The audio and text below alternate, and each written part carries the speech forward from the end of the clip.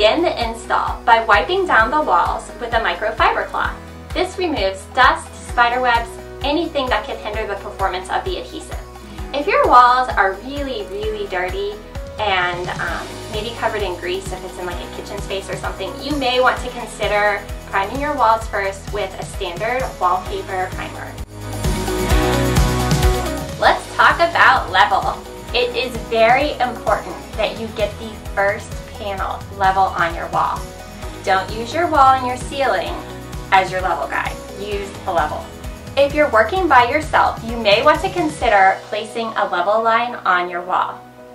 A ½ inch shorter than the width of your panel, you'll want to make a small dot on your wall and then come along with the level and draw your pencil line. I prefer to work with a friend because I don't like putting level marks on my wall, so if you have a friend available, just grab a tiny little level like this one and get to work.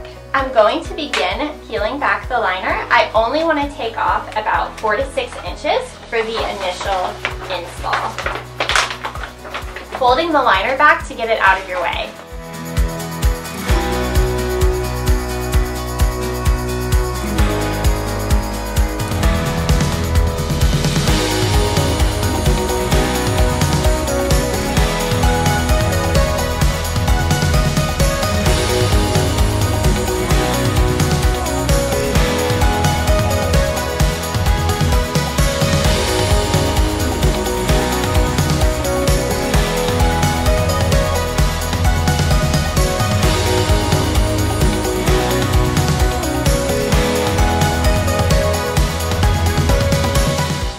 Alright, congratulate yourself if you have gotten your first panel on the wall. That will be the hardest panel you put on the wall. Just making sure it's level is tricky for anyone, a professional or a novice.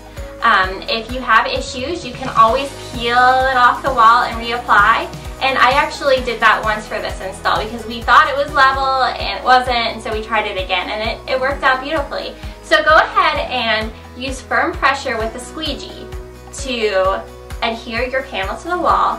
The adhesive on the back of our peel and stick wallpaper is activated with pressure, so you definitely want to make sure that the panel is getting full contact with the wall.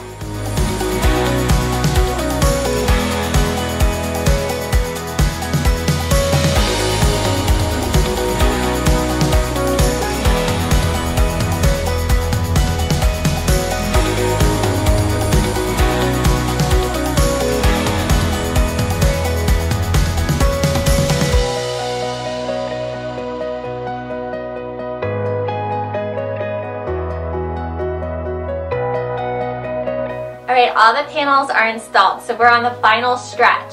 We're going to go ahead and trim the excess, and I'm actually going to use my wallpaper squeegee as my straight edge to help keep a nice straight edge. Use an X-Acto knife, only an X-Acto knife, and only an X-Acto knife with a new blade. That's very important to keep the fabric peel and stick wallpaper from fraying. Sometimes you may find it helpful to have scissors to cut extra away. I won't need it in this install, but if you have like half a panel width left over, sometimes it's easier to cut the panel and then come in with your blade and trim.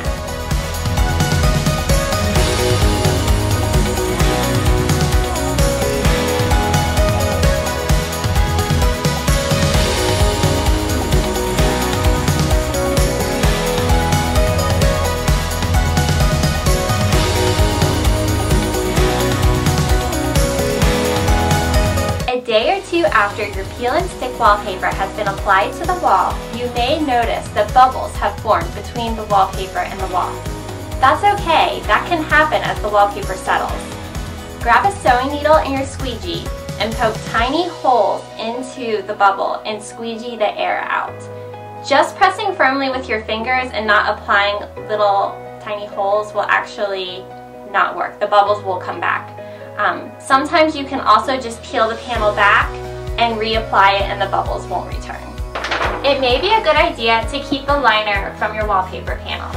You'll want this in case you want to reapply the wallpaper somewhere else at some other time. You can just reapply the paper back onto the liner and roll it up, move with it, and reapply it.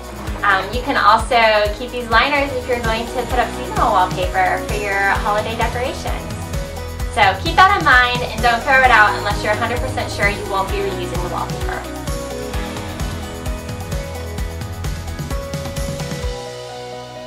One of the great things about peel and stick wallpaper is its ease to remove. I'm going to show you how to remove it when you're ready for a new look.